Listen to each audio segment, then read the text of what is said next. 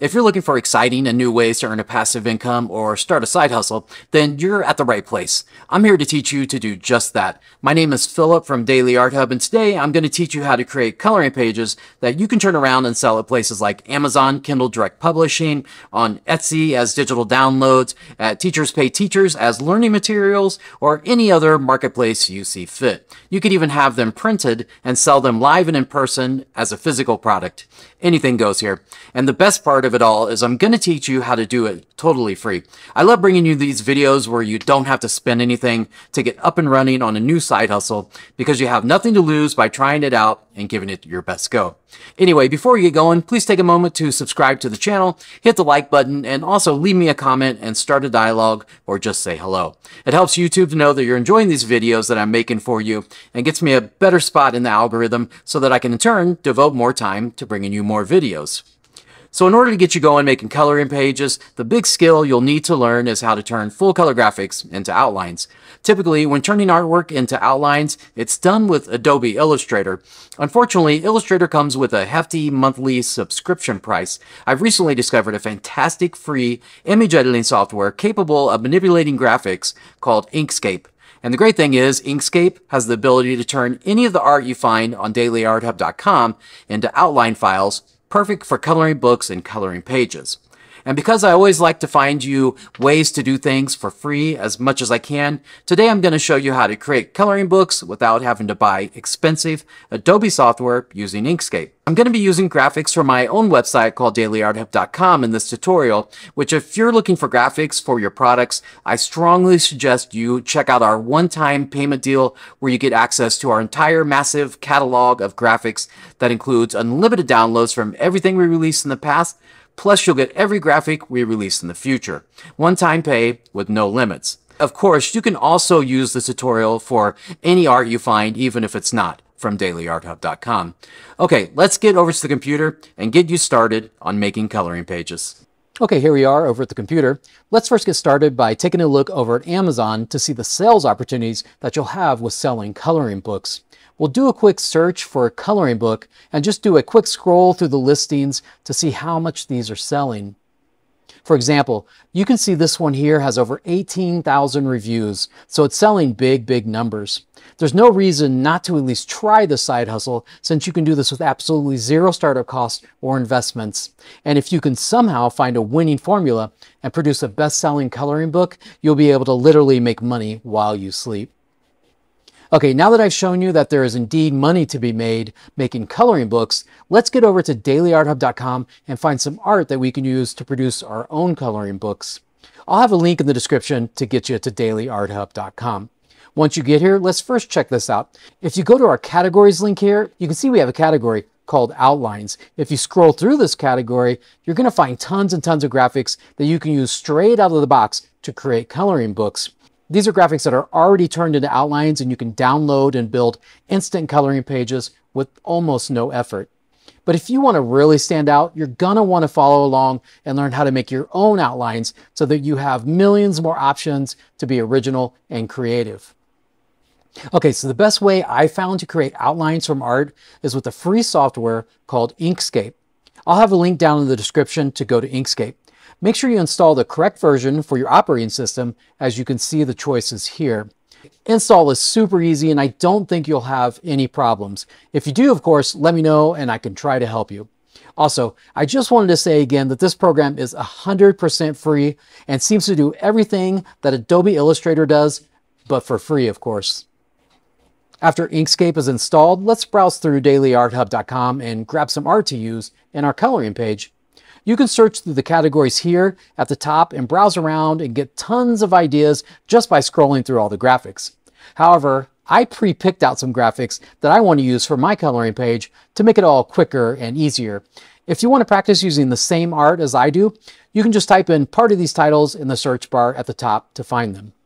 The first set I'm going to use is this Astronaut Space Animals clip art set. It includes 6 animals floating around in space and it's totally fun and cute. This is the set that our artist Ellie drew for us. Anyway, let's go ahead and hit the download on this one. Then there's a second set that I'm going to use as well. It's titled Outer Space Elements Clip Art Set. Once you find this, let's go ahead and download this one also. Now that you have your art downloaded, let's go ahead and open up Inkscape. When you open Inkscape, you may get a screen like this that lets you either open recent documents or choose a variety of page sizes. If you do get the screen, you can click here where it says Print over on the left, and then in the results, choose US letter. This is going to be a standard paper size, which is 8.5 by 11 inches. This is a good starting point for learning to make coloring pages, because if you decide to move on to making a full coloring book, this is a widely used size for coloring books. This is also print ready if you want to make a hard copy. I'm going to choose US letter now, and it brings me to this blank workspace where I can begin to create my coloring page. If for some reason you did not get the new document load screen as I do, you can open Inkscape and go to File and choose New at the top menu. If for some reason your workspace is not set to 8.5 by 11, or if you need to confirm that it's set to 8.5 by 11, you can go to File and then Document Properties and make changes to the document size here. Let's close out of this window to go back to our workspace. Just a quick note here. If you have installed Inkscape and it looks wildly different than mine, one of the most common reasons is you may have a different theme setting than I'm using. Here's where to adjust that. Go to Inkscape and Preferences. On the left, under Interface, look for Theming and click it. You're going to see an option for Use Dark Theme. I'm currently using Dark Theme, so you may want to adjust this. Let's now close this window and start creating our coloring page. My plan is to make a scene of some of the animals floating around in space and some stars and planets and outer space things floating alongside them to dress up the scene. Let's go to File at the top menu and then go to Import. Find the folder with the astronaut animals that we downloaded and go into the PNG folder. In the PNG folder, let's choose the fox, the squirrel, and the bunny.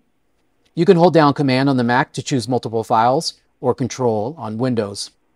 After selected, hit Open. Afterwards, you're going to get this PNG bitmap image import dialog box. This is asking in what way you would like to bring the graphics into the software. We want the default options, so click OK. You'll have to click OK 2 more times, once for each PNG that you're importing. Now you should have these 3 graphics in your workspace. Somewhere, that is. Sometimes it seems Inkscape will insert these in somewhat random places. If you need to zoom out or in to find the graphics you just imported, you can do this using the plus and minus keys on the keyboard. Also, it has imported these entirely and obviously too huge, since we can notice they are as large as our 8.5 by 11 workspace. So let's scale these down. However, first, let's click the lock here on the toolbar in between the width and height box. This way, when we drag the graphic, it keeps its proportions. Otherwise, it'll do this sort of thing, which you may want at some point, but for this, we'll go with keeping the proportions the way they are. So let's size down the fox, the bunny, the squirrel. Then let's move them into place where we think looks best. You can put them anywhere in your composition, and nothing you do here is wrong. It's all your preference. Now let's get to the real reason you're here, and that is turning a PNG graphic into an outline, which is the heart of the coloring page. The way to do this is pretty simple in Inkscape. Simply click on the character. After your graphic is selected, go to Path and go to Trace Bitmap. You'll see some options open up here on the right. Click on the tab that says Multicolor. Then we're going to change a couple options here. For detection mode, set it to Colors, and also select to Remove Background. Now click on the Apply button. You'll notice when you drag your character, it now has duplicated the graphic. You'll want to drag the new one a bit to the side and delete the old one. Now with the new copy selected, take a look at all the swatches along the bottom of Inkscape. With your graphic still selected, click on the white swatch here, and your graphic should turn totally white, like mine has. Now, keeping it selected, go to Object at the top menu, and then go to Fill and Stroke. Now, over at the right, we're going to the Stroke Paint tab, and click on the first square, which is the Flat Color Selection. As long as this indicator is all the way in the black area, you'll have the same as what I have here on my screen. If not, move the indicator to the black area. Now, the only thing left to do is thicken the lines if you choose. To do this while still keeping the graphic selected, go to the Stroke Style tab. Here you can increase the width of the outlines. I would suggest first setting this to pixels with a drop down here, and then raise the value a few based on your preference. Okay, as you can see, this graphic is now beautifully converted to outlines. From here, it's a bunch of rinse and repeat and arrange all the elements you want in your scene first, and then convert them all to outlines to finish your coloring page. Here's the coloring page I made using the 2 art sets we downloaded earlier. There's tons you can do here, so be creative.